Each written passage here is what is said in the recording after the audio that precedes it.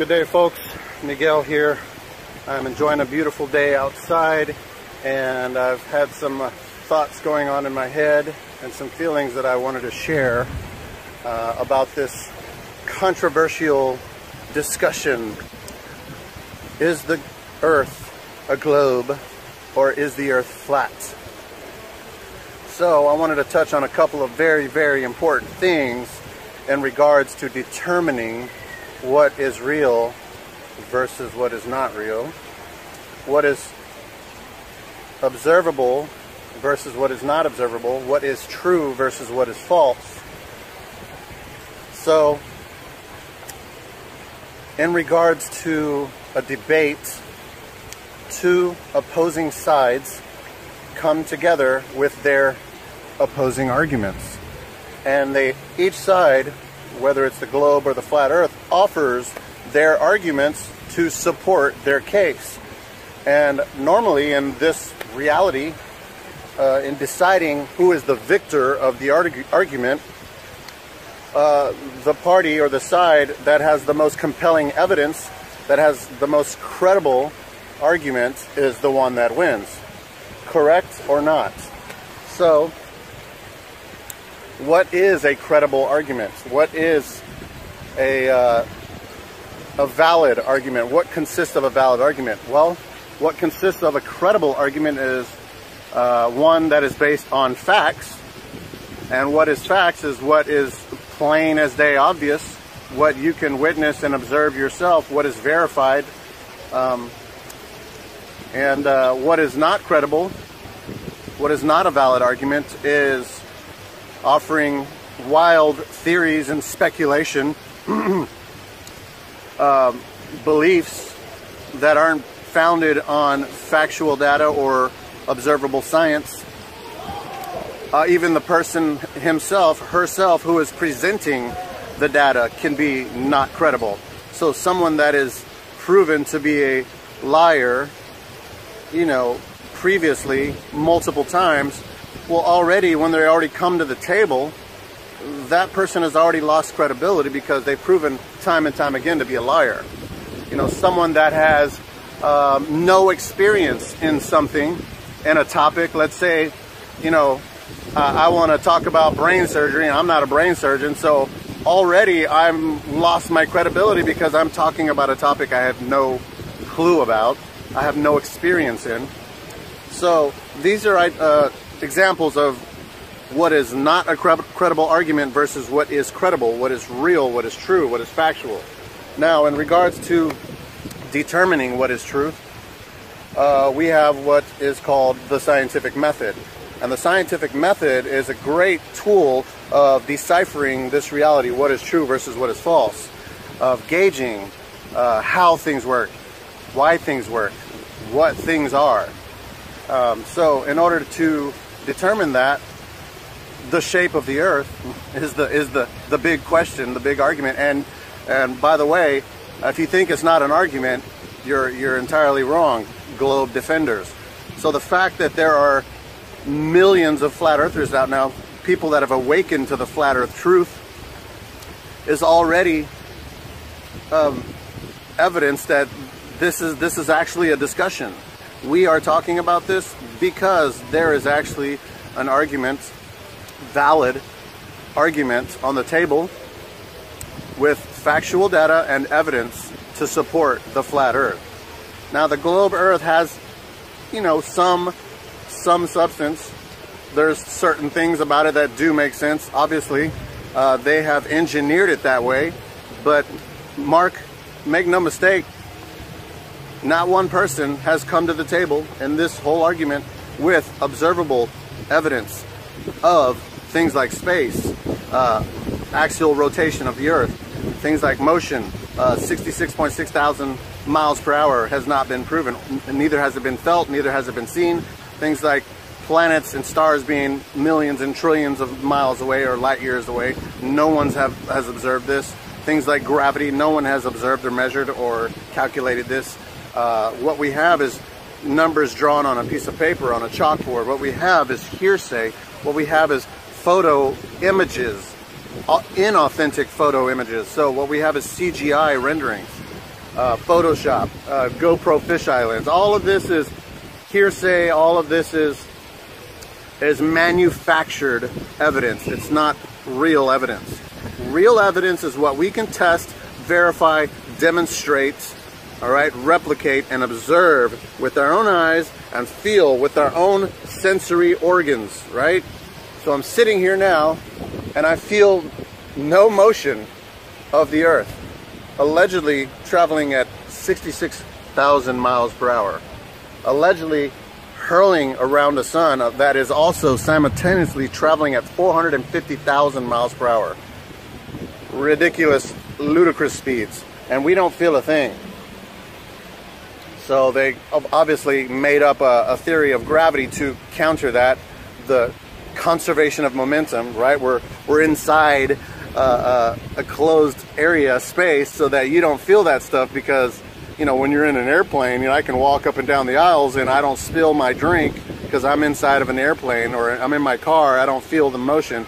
Well, guess what? That car and that airplane has a barrier on top that separates you from the pressurized environment, from the non-pressurized environment, from the vacuum of space, from the atmosphere, the gaseous body. So even if the Earth was a globe, you'd have to have a firmament barrier of some sort to demonstrate the difference between a non-pressurized atmosphere and a pressurized atmosphere, right? When you're looking at a tire, there's a pressurized versus a non-pressurized on the outside. So something has got to separate those two.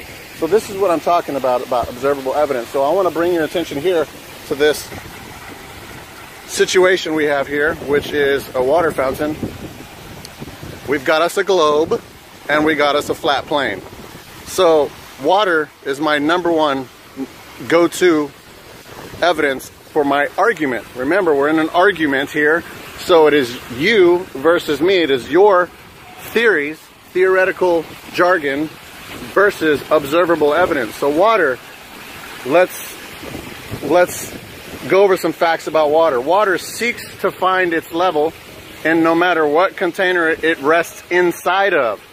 However, water also takes the form of whatever container either it's inside of or the form of whatever shape it's going over the top of.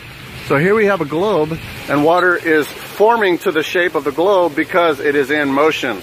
So the difference between the water leveling off flat in a standing water situation and a vessel where it's being held, the water levels off flat here. And on top of the globe, the water has to be in motion for that to happen. So water isn't standing water. It's not standing there in this position. Let's just say this is the, you know, the Gulf of Mexico right here, or the Atlantic Ocean, you know, right here. The water isn't, on this example, is not just sitting there. It's sliding off, obviously, right? So if I was on a ship right here, I'd be getting thrown around the globe. Okay, hold on. I got your rebuttal, your gravity, right? So let's just pretend gravity is pulling everything to the center of this globe, and gravity is holding all of this water into its position. Let's pretend that's a real thing. If that's true, then I should be able to observe from orbit, from the ISS, I should be able to observe this curve of water. You get that? The water should curve like this over a ball. And obviously you can see how fast it's going over the ball, so obviously our oceans aren't doing this. So the size comparison of this globe to the Earth at 25,000 miles in circumference, the Earth would be shooting the water so fast that it would be covering the continents. We would constantly be having tsunamis over every continent if it was doing that. So we'd all be drowning in water, essentially. So they conveniently turned off the globe water experiment right after I was done talking about it. So pretty awesome that happened. So here we go, we got flat water. So this water here levels off flat.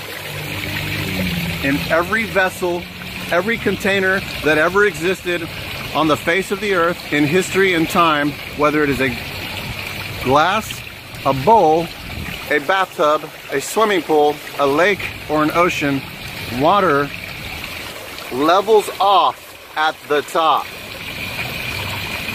At no point in the history of the natural physics of water does the top of the water from this point to this point curve. At no point does the water bulge on the top like you see here, because that's called a bulge of water. You've got a vessel container holding this water in like so. Even if it was a globe, you'd have like a deep trench or a valley holding this water in. The water would still have to level off flat from there to there. So regardless if your gravity theory is pulling it all in, you'd still have to observe a curve like that, and you don't do that. So laser experiments disprove the globe. This water alone disproves the globe. You pour water into a cup, it becomes the cup. You pour water into a teapot, it becomes the teapot. You pour water into a fountain, it becomes the fountain. Until the water goes over the vessel and it then falls down. The water has now fallen down and taking whatever its shape while it's in midair. So we're not talking about water that's in midair, water that's going around the exterior of an object in motion. We're not talking about surface tension that you get when you're holding a glass of water and there's a tad bit of surface tension on the top. We are not talking about that. I'm not talking about the curve of a droplet of water. We're talking about tens of thousands of gallons of ocean water spanning from one coastline to the next coastline. You take a laser from this end to that end, you will measure the very top of this water as flat and level. You take a laser from this end to the other end, same way. No matter what coastline you are, no matter what lake, the Great Lake of Michigan, from Michigan, you can visually see the Sears Tower and the Chicago skyline.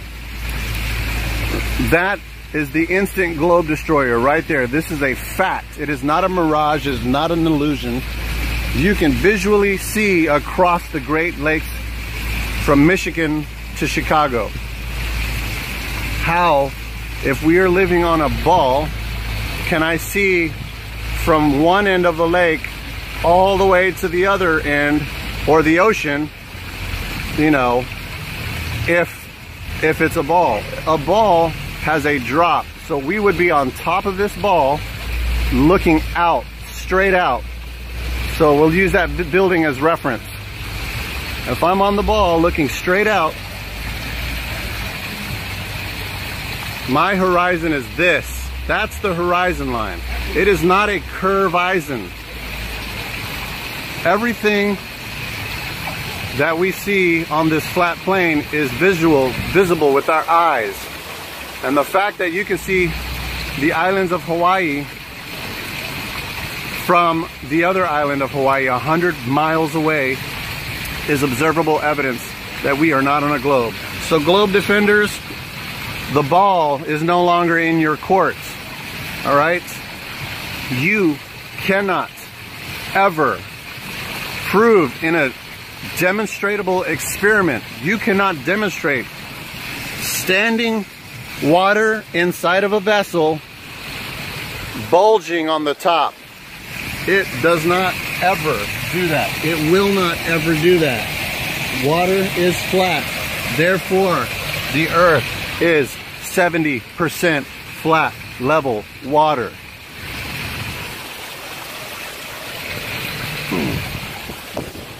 You've officially been debunked, globe gobblers. The argument is over. Your argument is invalid because you have no observable evidence. Thank you for tuning in.